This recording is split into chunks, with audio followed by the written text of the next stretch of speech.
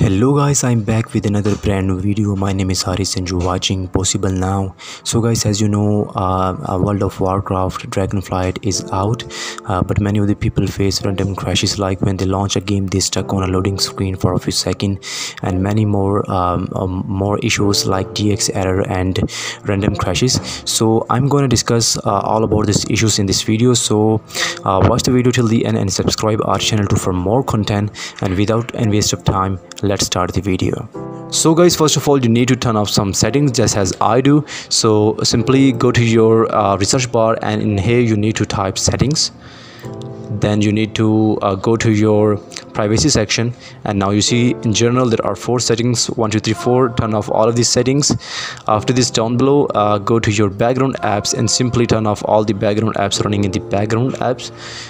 So my background apps are already turned off, so I don't need this. So after this, get back and move to the gaming section, and in here you need to go to your game mode and simply turn on game mode. And in here, captures mode, you need to turn off both of these settings, background recorded and recorded audio. After this, you need to simply download the pack, link in the description below. And after download the pack, you need to extract the pack here and then open the pack.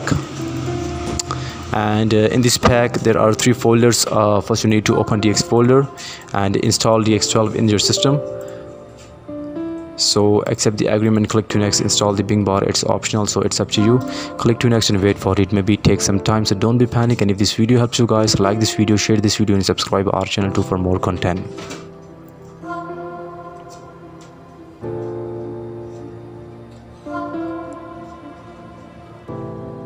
So it's done. Now click to finish, and now get back. And now if you are an NVIDIA user, you need to open this folder and first open the notepad and apply these settings in your GPU. Then there are few screenshots as well for your help, so you can apply these settings as well. So, and if you are an AMD user, you can apply the same settings as well. Open the notepad first and apply the settings, and there are few screenshots as well for AMD users. So the pack steps are complete, and in the end you need to delete some junk or bad files in your system. So for this you need to press window plus R, and in here you need to type prefetch, prefetch. Press OK, click to continue, Control A, select all and delete all of these bad files in your system. So it's done. So in the end you need to simply turn off your system, and before launching your game you need to open your task manager and close useless apps running in the background and free your CPU space from here.